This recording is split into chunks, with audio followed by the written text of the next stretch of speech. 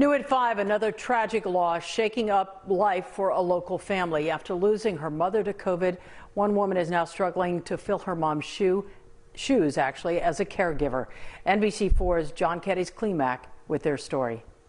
I made a promise to my dad that I would take care of Ronnie and my mom. Annette Rios sat with her brother and her son this afternoon to tell us about her mom. She just was the light of our life, you know. She was always around. She had the biggest heart, and she was just a beautiful person. Fabiola Rios was 85 years old when she became another COVID statistic. It started off with me, and then my daughter got it, and then my mom got it, my brother got it. Ronnie has Down syndrome. At 58 years old, his mom was still his sole caregiver.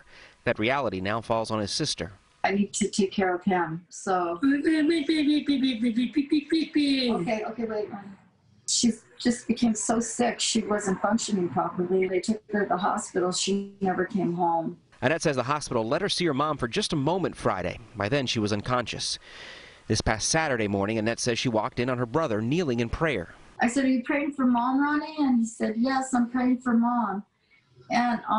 And then he kept pointing up. And then I got a telephone call, and it was the doctor, and I knew it wasn't going to be good news. The family's GoFundMe site already has more than 100 donors and raised more than $6,000. Money Annette says they'll use for funeral expenses and anything her brother might need going forward. But they wanted to share their story to show other families just how real the virus is. It's your loved ones, you know, that are passing.